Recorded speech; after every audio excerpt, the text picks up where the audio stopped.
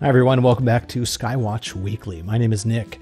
This week we've got the return of the moon, also continued views of Mercury in the west after sunset, and a great view of the International Space Station coming up on Sunday. We'll show you when and where to look. Let's jump right to it. Starting off tonight, Wednesday, May 27th, looking about an hour after sunset here. So this is going to be right around 9:15 p.m.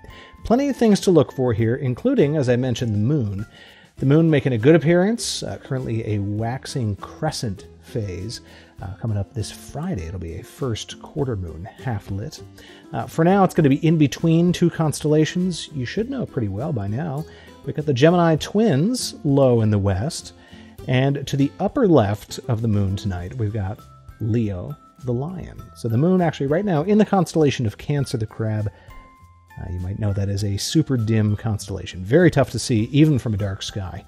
And any amount of moonlight there is going to really wash out those stars. But look for the moon in between Leo and those Gemini twins. At the feet of Gemini, we do have that planet Mercury. We'd mentioned it in the video last week, near Venus and also the moon for a couple nights there. Now it's all by its lonesome, really. But well worth a look, and really now through the early part of June, when it reaches its furthest extent from the sun, well worth a look. A little bit north of that western horizon view. Well, we're going to move here a little bit later on in the night, going to about 2 hours after sunset. By now, Mercury has set, and we have, at least from a dark sky location, the sky really as dark as it's going to get. Something else you might notice in the sky, not only this week, but really any time you're out looking up, are moving points of light in the sky. Not airplanes that blink, but steady points of light. What you're seeing are satellites launched by humans into orbit around the Earth, where their orbits crisscross the sky and envelop our planet.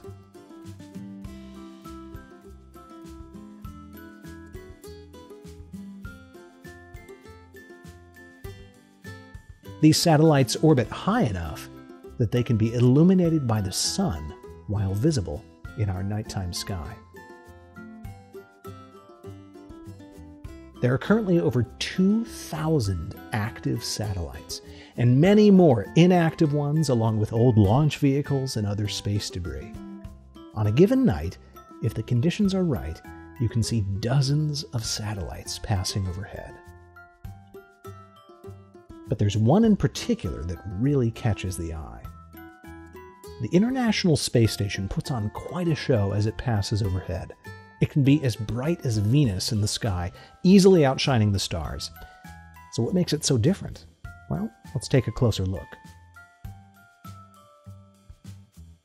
The ISS orbits about 240 miles above Earth's surface, traveling at around 5 miles per second. It's a huge orbiting laboratory, powered by solar panels that cover roughly the area of an American football field. Here, astronauts from around the world can live, work, and study our planet from above.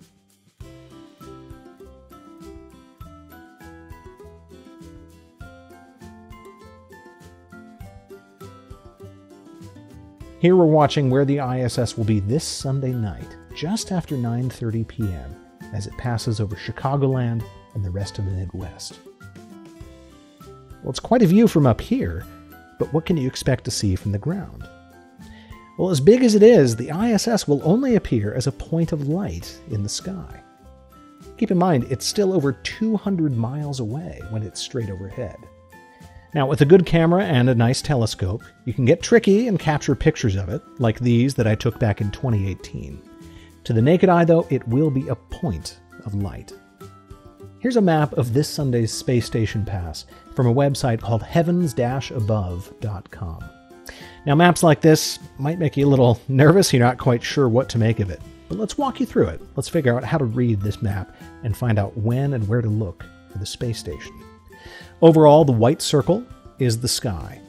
The top of the sky is at the center, and around the edges, you can see cardinal directions.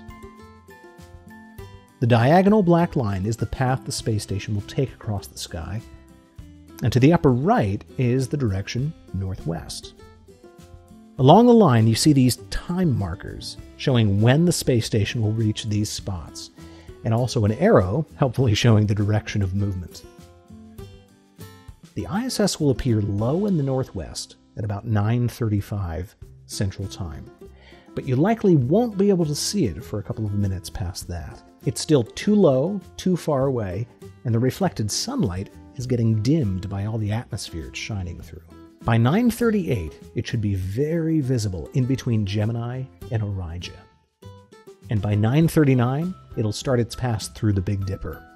Now, keep in mind, it's just a point of light moving through the sky, but it's moving at 5 miles a second, and by Sunday evening, there will be at least 3 people on board and possibly as many as 5. That depends on how the launch of Crew Dragon goes this week. Well, after reaching the top of the sky near the Big Dipper's handle, watch for the space station to continue its pass to the southeast, eventually crossing the sky in about 6 minutes. All right, so you might be wondering, okay, when else can I see this? Is it only on Sunday night? What if it's rainy? Well, it is visible every night from tonight, Wednesday, through Sunday, and even beyond. Every night there's a visible pass. We enter certain seasons with the space station when, for several weeks at a time, it'll be visible every night. Sometimes it'll be visible in the mornings. Not as much of an easy time to see it then. But over the next few nights, plenty of chances to see it. However, I chose this particular pass on Sunday to highlight for you because, number one, it's at a reasonable hour. It's just after 9:30 p.m. Some of these other passes are after 11, when you might already be in bed.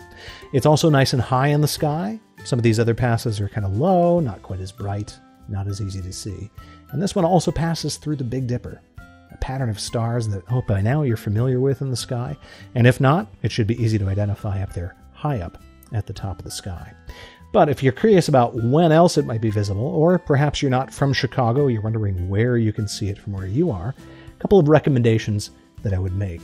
First would be the Heavens Above app. This is available for both Android and iOS devices. Plenty of information here, maybe too much, depends. All sorts of details on things to look for. Things like the Starlink constellation of satellites, old rocket bodies that are tumbling up there in space, and of course things like the space station itself. I've also recommended in the past a personal recommendation of the Stellarium app. This is the Stellarium Plus app that you're seeing here. Great just for getting to know the sky and constellations, other things to look for, but also passes like this of satellites. Here we have the space station, also a Starlink satellite going overhead as well. So all sorts of stuff to see up there, and I'd really recommend getting out there and seeing some of it for yourself.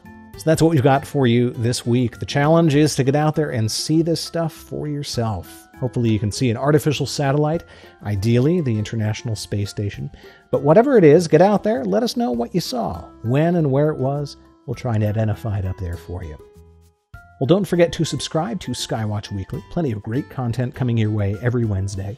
Also, don't forget to follow the Adler Planetarium on Facebook, Twitter, and Instagram. Have a great week, and we'll see you next time.